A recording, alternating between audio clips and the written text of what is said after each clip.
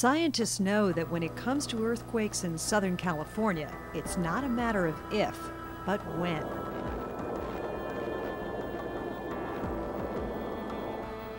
We know, for example, that the very high probability that in the next 10 years there will be a big earthquake in California, because California is a big state with lots of faults, and we know we have earthquakes fairly frequently, so that's a pretty good bet.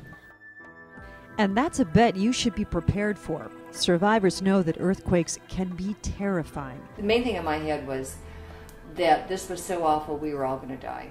So terrifying that it's easy to make bad decisions when the ground starts shaking. Running is one of them. My son must have been 10 at the time. I not only wanted to run, I wanted to run to my son's room, because it sounds so dramatic, but I was so sure we were all going to die that I literally did not want him to die alone. And came running through here to get to Christopher's room, which is this room here, and fell probably in here somewhere. So in my run, in the dark, I stepped on a fallen picture, and it went out from underneath my feet, and I landed on my cheek and on my shoulder. 10-year-old Christopher was fine. In fact, he was asleep by the time his mother crawled into his room. Diane, however, was not. I took an x-ray. My shoulder was broken in 3 places. My cheek was not broken. My cheekbone was not broken, but the shoulder was broken. I can tell you every single thought I had that morning. Just like they say your life goes across you when you're dying. That's how it was. It was like a slow-speeded film that I was going through, and I can tell you every step I took, every thought I had in the process. And that probably saved me from more serious injury, because I wasn't just terror running. And I think that's when you can get in big trouble.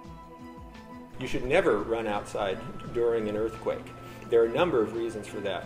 One is many of the injuries that result from an earthquake are people running while the ground is shaking. And then you fall down, you run into furniture that has moved into your way, you run across broken glass that's on the ground. People twist their ankles, break their legs, just trying to run around for what? To get to a doorway, which is no safer, really. The other problem with running outside, particularly if you're in an older building or maybe in a business area, is that there's glass breaking, falling into the street. There may be bricks and other signs and things falling down, which would hit you if you're running outside and on the sidewalk. But if you stay inside, you're probably better off, more protected. So that's what you shouldn't do during an earthquake. But what should you do when the ground starts shaking? All these questions that you have, go home and think about those questions. What would I do if this happened? What would I do if this happened? I like that. So if you're in an earthquake, what you want to do is you want to stay where you are. You want to drop, you want to cover under a table and hold on to the leg of a table. And that will keep things from falling on top of you. What are those 3 words we want to remember during an earthquake? Drop, cover, hold on. I think the more prepared you are for the quake, the more you think it out. Pretend one day that, okay, we're having an earthquake right now, and put yourself in the process of doing what you need to do to get out of your house. Practice. Are you ready? Are you ready on my left? Yes! Are you ready on my right? Yes! Okay. All of a sudden, this building starts to shake it. And we say, drop, cover, and hold on. Everybody has their little special thing they want to keep. And that you need to protect. And the rest of it is just stuff.